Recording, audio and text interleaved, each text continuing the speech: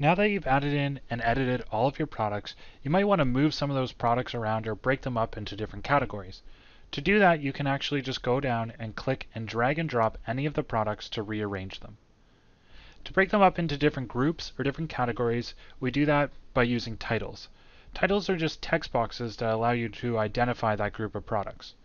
To insert a title, you can right-click and then select Title. That'll just drop a text box above the item that you right-clicked on.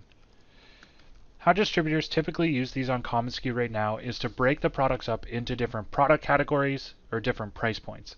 So you can see here I have men's cardigans, ladies' cardigans, some tumblers, and some bags.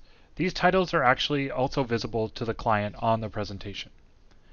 The other cool functionality of titles is that once you do add them in, if you want to add in some more ladies' cardigans, for example, you can actually just go directly to the title, click Add, and then Product, and then that will take us to the Add Product screen.